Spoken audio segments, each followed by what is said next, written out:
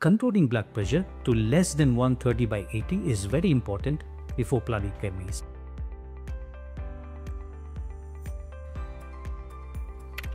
Hello there. My name is Dr. Rammohan. I'm a nephrologist in Bangalore.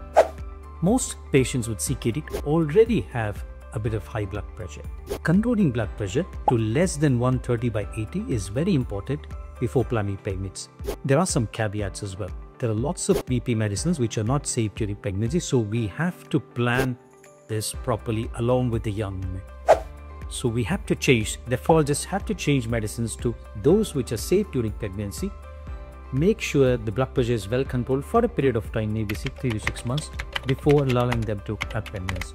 So if you are somebody who's young with CKD and blood pressure is less than 125/75 or even 130/80 on pregnancy safe medicines, you can safely plan pregnancy as long as your creatinine and protein leak are in the safe range as well.